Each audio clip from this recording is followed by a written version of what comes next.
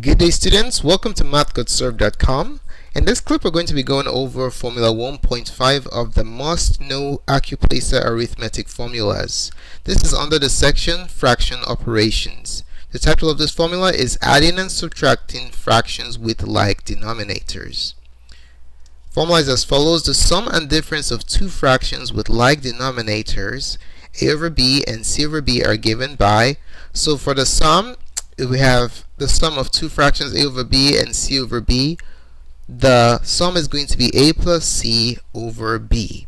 The rule is you add the numerators and keep the denominators. Alright, so when you're adding two fractions with the same denominator, you add the numerator and keep the denominator.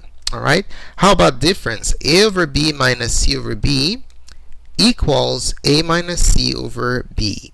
So when you're subtracting two fractions with the same denominators, what you do is you subtract the numerator and keep the denominator. And something just to note is that the b values cannot be 0. Now an example to illustrate the use of the difference formula when subtracting two fractions with the same denominators is 1 over 5 minus 3 over 5. As you can see here, they have like denominators. So following the formula that we have here for the difference formula, we are going to subtract the numerator 1 minus 3 and keep the denominator, which is 5.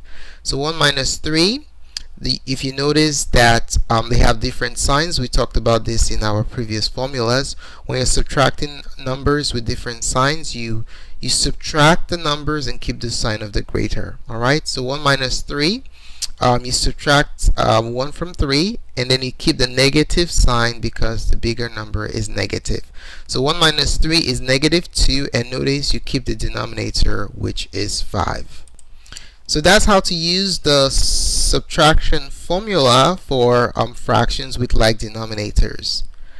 Let us know what you think about this formula. Do you think it's pretty straightforward or pretty difficult to master? Just put your comments in the comment section below. If you like access to our entire collection of must-know formulas to pass the arithmetic section of the Accuplacer test, do visit our website mathgotserved.com under the Accuplacer section, and you gain access to the formulas and other great resources to help you do well on the exam. Do not forget to subscribe to our channel so you can get updates to our math tutorials. We upload tutorials to our page on a daily basis, so do subscribe so you can get that notification. Thanks again for watching and have a wonderful day. Goodbye.